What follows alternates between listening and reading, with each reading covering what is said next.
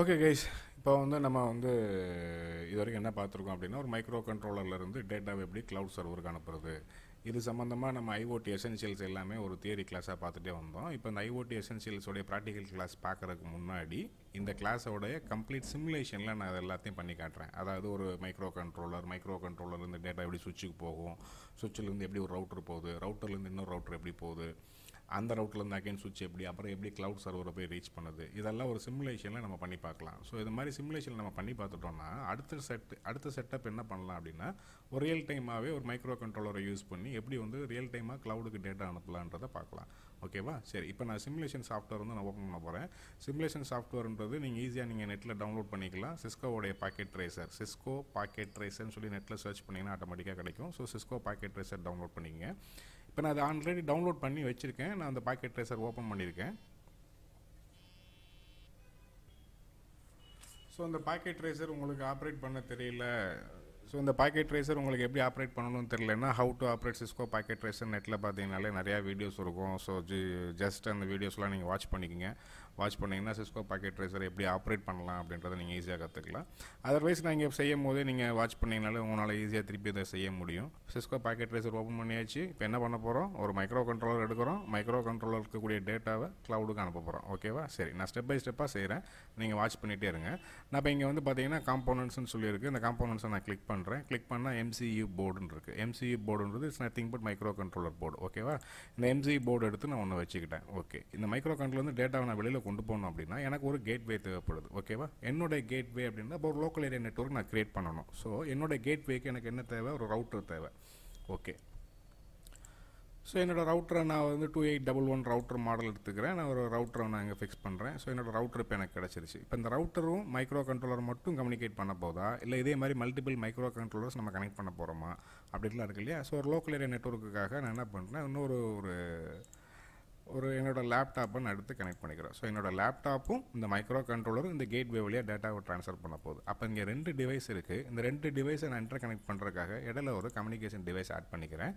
அந்த communication device என்னென்னு பார்த்தீங்கன்னா சுவிட்ச். ஸோ அந்த சுவிட்சை நான் எடுத்துக்கிறேன். 2960 ஒரு சுவிட்ச் இருக்குது. நான் சுவிட்சை எடுத்துட்டேன்.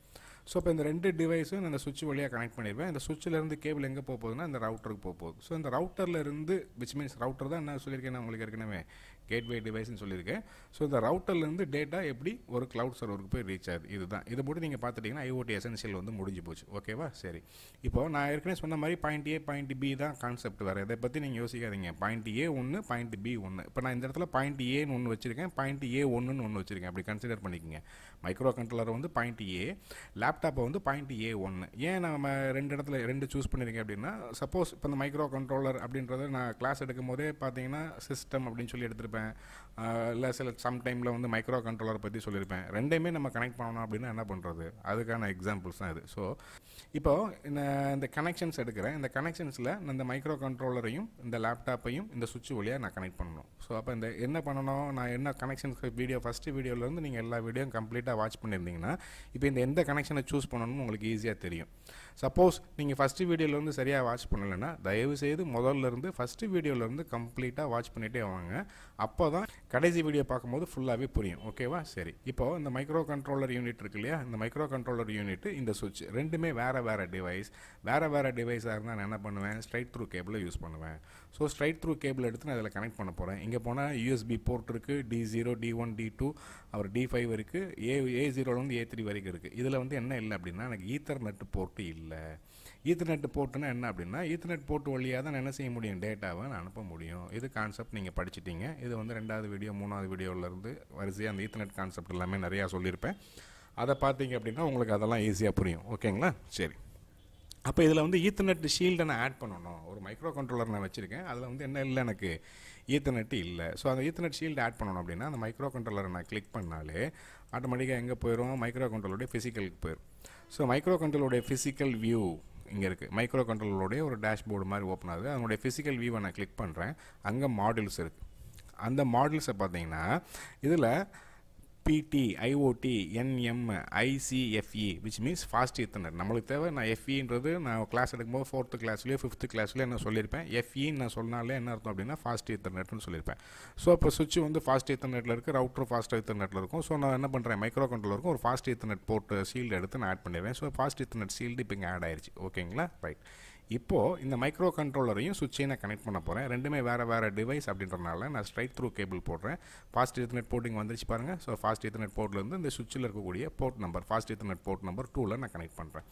அதே மாதிரி இந்த மிஷினும் சுவிட்ச் வேறு டிவைஸ். ஸோ மிஷினில் உள்ள ஃபாஸ்ட் ஈத்தர்நெட் எடுத்து சுவிட்சோடைய போர்ட் நம்பர் 3ல் நான் கனெக்ட் பண்ணியிருக்கேன். அதே மாதிரி சுவிட்சில் இருக்கக்கூடிய ஃபாஸ்ட் ஈத்தர்நெட் போர்ட் 1 எடுத்து நான் அந்த ரவுட்டரில் என்ன பண்ண போகிறேன், ஃபாஸ்ட் ஈத்தர்நெட் போர்ட் 0ல் நான் கனெக்ட் பண்ணிட்டேன். இப்போ கான்செப்ட் புரியுதான்னு பாருங்கள். என்னுடைய லோக்கல் ஏரியா கனெக்ஷன் முடிஞ்சிருச்சு. அதாவது இந்த சுவிட்சுக்கு இந்த பக்கம் இருக்கிற எல்லாமே என்னோட லோக்கல் ஏரியா கனெக்ஷன். இந்த கேட்வே தான் என்னோட கேட்வே டிவைஸ். இந்த போர்ட் வழியாக இந்த ரவுட்டரில் இருக்கக்கூடிய ஃபாஸ்ட் ஈத்தர்நெட் 0ன்ற போர்ட் வழியாக தான் என்ன செய்ய போகுது, என் டேட்டா பப்ளிக் நெட்வொர்க்கை அக்சஸ் பண்ண போகுது. ஓகேவா, இதுதான் நம்ம ஃபஸ்ட்டு வீடியோவில் வந்து நிறையா தடவை நான் உங்களுக்கு சொல்லியிருக்கிற விஷயத்தை வந்து ஒவ்வொரு தடவையும் ஒவ்வொரு வீடியோவில் சொல்லும் போது ஒவ்வொரு கான்செப்டையும் நான் உங்களுக்கு டெப்த்தாக சொல்லியிருக்கேன். அந்த வீடியோஸ் எல்லாத்தையும் நீங்கள் பார்க்காம டேரெக்டாக இந்த சிமுலேஷனை நீங்கள் பண்ணிங்க அப்படின்னா கான்செப்டே தெரியாமல் நீங்கள் ஒரு விஷயத்தை கனெக்ட் பண்ணிங்கன்னா ரொம்ப நாள் சஸ்டெயின் பண்ண முடியாது டெக்னிக்கலாக. ஓகேங்களா, ஸோ தயவுசெய்து ஃபஸ்ட்டு வீடியோவில் வந்து மறுபடியும் பார்த்துட்டு வாங்க. அது உங்கள் நல்லதுக்கு தான், எனக்கு ஒன்றும் பிரச்சனையே கிடையாது. சரி, இப்போது இந்த இடத்துல நல்லா கவனித்து பாருங்கள். இந்த மைக்ரோ கண்ட்ரோலரும் சுவிட்சும் கனெக்ட் ஆகிடுச்சு. அது க்ரீன் லைட் வந்திருக்கு. ஆனால் இங்கே ரவுட்டரில் பாருங்கள் அந்த க்ரீன் லைட் வரல.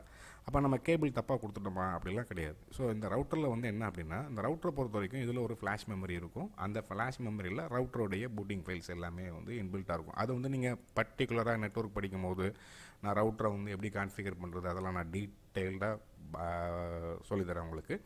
ஸோ நான் இப்போ ஜஸ்ட்டு வந்து ரவுட்டரை வந்து இந்த ஈத்தர்நெட் போட்டால் ரவுட்டரில் இருக்கக்கூடிய ஈத்தர்நெட் போட்டால் நான் எனேபிள் பண்ணுறேன். ஜஸ்ட் நான் எப்படி எனேபிள் பண்ணுறேன்றதை நீங்கள் வாட்ச் பண்ணுங்கள். எனேபிள் கமாண்ட் கொடுத்துட்டேன். எனேபிள் கமாண்ட் கொடுத்தோன்னா ரவுட்டருடைய ப்ராம்ப்ட் எனக்கு கிடைக்குது. மறுபடியும் கான்ஃபிகரேஷன் டெர்மினல் கொடுக்குறேன். ஸோ கான்ஃபிகரேஷன் டெர்மினல் கொடுத்த உடனே அடுத்து interface fast ethernet mode. So fast ethernet மோடுக்கு போயிட்டு 0/0 it's my port number. So கொடுத்துட்டேன் அப்படின்னு சொல்லி கொடுத்துறேன். நோ ஷட் டவுன் அப்படின்னு கொடுக்குறேன்.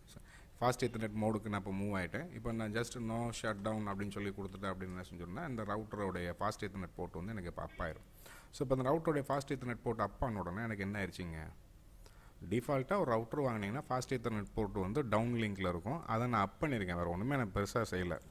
அப் பண்ணிவிட்டு இந்த அப் பண்ண விஷயத்தை நான் என்ன பண்ண போகிறேன்னா மெமரியில் ரைட் பண்ணி வைக்க போகிறேன். அப்போ நான் என்ன கமாண்ட், சிம்பிளாக ரைட் மெமரி அவ்வளோதான் நான் கொடுக்குறேன். ஸோ ரைட் மெமரின்னு கொடுத்துட்டா என்ன பண்ணிடும்னா அந்த டேட்டா எல்லாமே ஃப்ளாஷ் மெமரியில் போய் பெர்மனெண்ட்டாக ஸ்டோர் ஆகிடும். ஸோ இப்போ எனக்கு லோக்கல் ஏரியா கனெக்ஷனில் எந்த பிரச்சனையும் கிடையாது. நல்லா கவனிச்சு பாருங்கள்.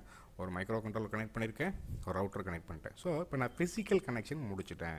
இந்த ஃபிசிக்கல் கனெக்ஷனை பற்றி முதல்ல இருந்து ஃபஸ்ட்டு வீடியோவிலேருந்து ஒரு ஐ திங்க் ஒரு 5th வீடியோ வரைக்கும் நான் அந்த ஃபிசிக்கல் கனெக்ஷனை பற்றி எக்ஸ்பிளைன் பண்ணியிருப்பேன். ஸோ அந்த ஃபிசிக்கல் கனெக்ஷனுடைய வீடியோஸ் எல்லாம் பார்த்தீங்கன்னா இந்த கேபிள் எப்படி சூஸ் பண்ணுறது, இந்த கேபிள் எவ்வளோ பேண்டு வித்து ட்ராவல் ஆகும், இந்த கேபிளில் டேட்டா எப்படி போகும், இது எல்லாமே நீங்கள் கிளியராக கற்றுக்கலாம். ஓகேவா, சரி.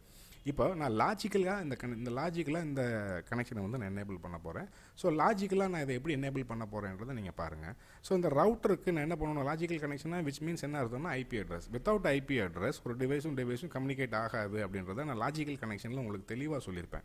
ஸோ அப்போ நான் எனக்கு வந்து 3 பாயிண்ட் இருக்குது. ஒன்று வந்து மைக்ரோ கண்ட்ரோலர் இருக்குது, லேப்டாப் இருக்குது, இன்னொன்று ரவுட்டர் இருக்குது. ஸோ இந்த 3மே எனக்கு என்ன இருக்கணும், ஒரே நெட்வொர்க்காக இருக்கணும். விச் மீன்ஸ் என்னென்னா இந்த 3 டிவைஸோடைய நெட்வொர்க் ஐடியும் ப்ராட்காஸ்ட் ஐடியும் சேமாக இருக்கணும். இதுதான் கான்செப்ட். அப்போ ஒரு மிஷினுக்கு நெட்வொர்க் ஐடி ப்ராட்காஸ்ட் ஐடி எப்படி கண்டுபிடிக்கிறது, என்னுடைய ஐ திங்க் 17th வீடியோன்னு நினைக்கிறேன், 17வது வீடியோ ஆர் 16வது வீடியோ நல்லா வாட்ச் பண்ணிங்கன்னா ஒரு மிஷினோடைய ஒரு நெட்வொர்க் ஐடி எப்படி கண்டுபிடிக்கலாம், ப்ராட்காஸ்ட் ஐடி எப்படி கண்டுபிடிக்கலாம், ஒரு மிஷினுக்கு எப்படி ஐபி அசைன் பண்ணலாம் அப்படின்றத டீட்டெயில்டாக சொல்லியிருப்பேன். அதை போய் பாருங்கள்.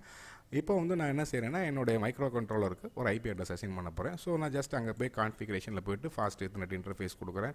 ஸோ அங்கே போய் ஸ்டாட்டிக் ஐபி இருக்குது. ஸோ ஸ்டாட்டிக் ஐபியில் நான் ஒரு ஐபி அட்ரஸ் ப்ரொவைட் பண்ணுறேன். என்னோட மைக்ரோ கண்ட்ரோலரோட அட்ரஸ் வந்து 192.168.1.10 சப்நெட் மாஸ்க் 255.255.0. அது மாதிரி என்னோட லேப்டாப்போட அட்ரஸ் பார்த்தீங்க அப்படின்னா அங்கே அதே மாதிரி ஐபி கான்ஃபிகரேஷன், அங்கே போய் லேப்டாப்போட ஐபி அட்ரஸ் 192.168.1.20 சப்நெட் மாஸ்க் 255.255.255.0. ஓகேவா? இப்போ என்னோட லேப்டாப் அட்ரஸ் கொடுத்தாச்சு. என்னுடைய ரவுட்டருக்கு நான் ஐபி அட்ரஸ் அசைன் பண்ண போகிறேன். ஸோ அப்போ அங்கே எப்படி கொடுக்கணும்னா கமாண்ட் லைன் இன்டர்ஃபேஸ் மூலியமாக தான் கொடுக்க முடியும். ஸோ கான்ஃபிகரேஷன் டெர்மினல் அடுத்து இன்டர்ஃபேஸ் ஃபாஸ்ட் ஈத்தர்நெட் 0/0 அங்கே ஐபி அட்ரஸ் ரவுட்டரோட ஐபி அட்ரஸ் வந்து 192.168.1.1. ரவுட்டரோட சப்நெட் மாஸ்க் வந்து 255.255.255.0. ஓகேவா? இப்போ நான் ஐபி அட்ரஸ் ப்ரொவைட் பண்ணியாச்சு. ஸோ அகைன் மறுபடியும் நான் போர்ட்டை வந்து எனேபிள் பண்ணிக்கிறேன். ஸோ நோ ஷட் டவுன் கொடுத்துட்றேன். நோ ஷட் டவுன் ஆல்ரெடி கொடுத்துட்டோம். ஸோ இட்ஸ் ஆல்ரெடி எனேபிள்டு, இருந்தாலும் நான் நோ ஷட் டவுன் கொடுத்துட்டேன். ஸோ இப்போ நான் எண்டு பண்ணிவிட்டு நான் கான்ஃபிகர் பண்ண விஷயத்தை ஃப்ளாஷ் மெமரியில் ரைட் பண்ணிக்கிறேன் பெர்மனெண்ட்டாக இருக்கணுன்றதுக்காக. ஸோ ரைட் மெமரி கொடுத்துட்டேன் அப்படின்னா என்னோடய ரவுட்டர் கான்ஃபிகரேஷனில் டேட்டா வந்து ஸ்டோர் ஆயிரும். சரி, இப்போ என்னோடய ரவுட்டரில் நான் இந்த ஈத்தர்நெட் போர்ட்டுக்கு என்ன ஐபி அட்ரஸ் கொடுத்துருக்கேன்? 192.168.1.1. ஓகேவா? சரி, அதே மாதிரி இந்த மைக்ரோ கண்ட்ரோலுக்கு என்ன கொடுத்தேன்? 192.168.1.10. அதே மாதிரி லேப்டாப்புக்கு என்ன கொடுத்துருக்கேன்? 192.168.1.20. ஓகேவா? சரி, இப்போ என்னோடய ரவுட்டரில் நான் வந்து ப்ரிவிலேஜ் மோடில் இருக்கேன். நான் அங்கேருந்து பிங் அப்படின்னு சொல்லி ஒரு கமாண்ட் யூஸ் பண்ணுறேன். இந்த பிங் கமாண்டை பற்றி நான் உங்களுக்கு ஏற்கனவே சொல்லியிருப்பேன். என்னோடய பழைய வீடியோவை போய் மறுபடியும் பாருங்கள். நான் திருப்பி சொல்கிறதுக்கு காரணம் என்னென்னா, நான் நடத்தின கிளாஸை நீங்கள் ஒரு லைன் விடாமல் வாட்ச் பண்ணிங்க அப்படின்னா டெஃபினட்டாக நீங்கள் எக்ஸ்பர்ட் ஆகிடலாம். அதில் எந்த வித மாற்றமே இல்லை. திருப்பி போய் முதல்ல வந்து எல்லா கிளாஸையும் படித்து பார்த்துட்டு வாங்க. சரி, நான் இப்போ பிங்ன்ற அப்படின்ற கமாண்டை கொடுக்குறேன். So ping 192.168.1.10. இது வந்து மைக்ரோ கண்ட்ரோலரோட அட்ரஸ். நான் என்டர் பண்ணுறேன். என்ன வருது அப்படின்னா சம் ஆஃப் டேட்டா. பிங்குன்னு எப்படி ஒர்க் ஆகும் அப்படின்னு டீட்டெயிலாக சொல்லியிருப்பேன். ஐசிஎம்பி பாக்கெட் அதெல்லாம் வந்து நான் ஐசிஎம்பி பார்த்திங்க. ஐசிஎம்பி நீங்கள் வரும் internet control message protocol. Internet control message ப்ரோட்டோகால்னால் என்ன, அந்த மெசேஜ் ப்ரோட்டோகால் எப்படி ஒர்க் ஆகும், இதெல்லாம் வந்து 3rd video, I think 4th or 5th வீடியோவில் நிறையா பேசியிருப்போம் அதை பற்றி. ஸோ இப்போ எனக்கு டேட்டா ரேட் வந்து 80% வந்து எனக்கு டேட்டா சக்ஸஸ் ரேட் வருது. ஸோ ஃபஸ்ட்டு டைம் பிங் பண்ணும்போது எனக்கு ஒரு டேட்டா வந்து லாஸ் ஆகிருக்கு. விச் மீன்ஸ் 5 பாக்கெட் இங்கேருந்து போயிருக்கு. அந்த 5 பாக்கெட் எனக்கு திருப்பி வரல, 4 பாக்கெட் தான் வந்திருக்கு. நான் அகைன் மறுபடியும் பிங் பண்ணி பார்க்குறேன். இப்போ எனக்கு 5 பாக்கெட் 100% சக்ஸஸ் வந்துருச்சு. சக்ஸஸ் ரேட் வந்து 100% வந்துருச்சு. ஸோ ரவுட்டர்லேருந்து மைக்ரோ கண்ட்ரோல்லேருந்து எனக்கு ரிப்ளை வருது. அதே மாதிரி என்னோடய மிஷின்லேருந்து ரிப்ளை வருதா? மிஷினோட ஐபி என்ன? 20. நான் செக் பண்ணுறேன் என்னோடய மிஷின்லேருந்து ரிப்ளை வருதா இல்லையான்னு பார்க்குறேன். ஸோ என்னோடய மிஷின்லேருந்து ஃபஸ்ட் டைம் நான் பிங் பண்ணுற போது டிலே கிடைக்கு, டிலேயில் ஒரு பாக்கெட் லாஸ் ஆகுது. ஸோ செகண்ட் டைம் பிங் பண்ணி பார்க்குறேன், எனக்கு வந்து சக்ஸஸ் ரேட் இருக்குது. ஸோ ரவுட்டர்லேருந்து நான் என்ன செஞ்சுருக்கேன்? மைக்ரோ கண்ட்ரோல்லேருந்து டேட்டா வருதான்னு பார்க்குறேன், வருது. அதே மாதிரி லேப்டாப்லேருந்து டேட்டா வருதான்னு பார்க்குறேன், வருது. ஓகே, இப்போ நான் லேப்டாப்லேருந்து ரவுட்டருக்கு ரிப்ளை வருதா, ரவுட்டர்லேருந்து ரிப்ளை வருதா? ஸோ லேப்டாப்பை கிளிக் பண்ணிவிட்டா அதில் கமாண்ட் பராமீட்டர் போகிறேன். அதில் போய்ட்டு பிங்கு கொடுத்துட்டு 192.168.1.1. இது லேப்டாப்போட அட்ரஸை, ரவுட்டரோட அட்ரஸை நான் கொடுக்குறேன். ரவுட்டரோட அட்ரஸை கொடுத்தா ரவுட்டர்லேருந்து எனக்கு என்ன வந்துச்சுன்னா ரிப்ளை வந்துருச்சு. ஸோ அந்த ரிப்ளையில் நீங்கள் கவனிக்க வேண்டியது என்ன அப்படின்னா இந்த டிடிஎல். இந்த டிடிஎல்னால் என்ன, இந்த டைம்னால் என்ன, எவ்வளோ பைட்ஸு, இதெல்லாம் நீங்கள் ரொம்ப மைன்யூட்டாக கவனிக்கணும். அப்போ தான் வந்து ஒரு ரியல் டைமாக நீங்கள் ஒரு ப்ராடக்ட் பண்ணும்போது இந்த மாதிரி சின்ன சின்ன விஷயங்கள் எல்லாம் உங்களுக்கு ரொம்ப பெரிய ப்ளஸ் பாயிண்ட் அமையும். எக்ஸாம்பிள் அப்படின்னா ஒரு M2M அப்ளிகேஷன் இன்னும் இந்தியாவில் வரல, M2M சிம்மே இன்னும் இந்தியாவில் வரல. ஸோ M2M அப்ளிகேஷன் நீங்கள் பண்ணணும். இப்போ ரீசெண்டாக நான் ஒரு சவுதி கிளைண்ட்டுக்கு நான் ஒரு M2M அப்ளிகேஷன் பண்ணி கொடுத்தேன். ஸோ அந்த M2M அப்ளிகேஷன் பண்ணணும் அப்படின்னா இப்போ நீங்கள் எவ்ரி மைக்ரோ செகண்டுக்கு நீங்கள் டேட்டாவை அப்லோட் பண்ணணும். இந்த மாதிரிலாம் கஸ்டமர்ஸ் கேட்பாங்க. ஸோ அந்த மாதிரி எவ்ரி மைக்ரோ செகண்ட்ஸ்க்கு நம்ம டேட்டாவை அனுப்பணும் அப்படின்னா it's a very pathetic situation, ரொம்ப கஷ்டமான சுச்சுவேஷன். அது ரியல் டைமாக நீங்கள் ஒர்க் பண்ணும்போது தெரியும். பிகாஸ் என்னென்னா சென்சார்ஸ் எல்லாமே, வயர்லெஸ் சென்சார் நெட்வொர்க் எல்லாமே வந்து மைக்ரோ செகண்ட்ஸில் ஒர்க் பண்ணும். கம்ப்யூட்டர் நெட்வொர்க் எல்லாமே வந்து செகண்ட்ஸ் பேஸ்டாக ஒர்க் பண்ணும். அதனால தான் நீங்கள் MBBS, KBBS இப்படி தான் நீங்கள் அந்த டேட்டா ஸ்பீடை சொல்லுவீங்க. இப்போ அந்த மைக்ரோ செகண்ட்ஸில் இருக்கக்கூடிய டேட்டாவை செகண்ட்ஸ் நெட்வொர்க்குள்ளே பாஸ் பண்ணி அதையும் மைக்ரோ செகண்ட்ஸுக்கு அளவுக்கு என்ன செய்யணும்னா அவ்வளோ ஃபாஸ்ட்டாக நம்ம டேட்டாவை க்ளவுடில் போய் ஸ்டோர் பண்ண தெரியணும். ஸோ இந்த மாதிரி விஷயத்துக்கு எல்லாத்துக்குமே சின்ன சின்ன விஷயங்கள் எல்லாமே நம்ம நுணுக்கமாக கற்றுக்கிட்டால் மட்டும்தான் கஸ்டமர் சாட்டிஸ்ஃபேக்ஷன் பக்காவாக இருக்கும். அப்போ தான் நம்ம க்ரியேட் பண்ணுற ப்ராடக்ட் யூனிக்காக இருக்கும். வேர்ல்டு வைடாக நம்ம பண்ண மாதிரி யாருமே ப்ராடக்ட்டை பண்ண முடியாது. அவ்வளோ பெர்ஃபெக்ஷன் நம்மளால் கொடுக்க முடியும். அதுமாரி ஸ்டாண்டர்ட்ஸ், ISO ஸ்டாண்டர்ட்ஸ், இந்த மாதிரி நிறையா ஸ்டாண்டர்ட்ஸை நம்ம மீட் அவுட் பண்ணலாம். ஓகேங்களா? சரி, இந்த கிளாஸில் நான் ஒரு மைக்ரோ கண்ட்ரோலர், லேப்டாப்பு, சுவிட்சு, ரவுட்டர் இதெல்லாம் ஒரு லோக்கல் ஏரியா கனெக்ஷனாக கனெக்ட் பண்ணியிருக்கேன். நெக்ஸ்ட் கிளாஸில் நான் என்ன பண்ணுறேன்னா இந்த ரவுட்டர்லேருந்து எப்படி டேட்டாவை இன்னொரு ரவுட்டருக்கு கொண்டு போக போகிறேன், அந்த ரவுட்டர்லேருந்து எப்படி க்ளவுட் சர்வரை கனெக்ட் பண்ண போகிறேன், இதை அடுத்த கிளாஸில் பார்க்கலாம். ஓகேங்களா? தேங்க்யூ.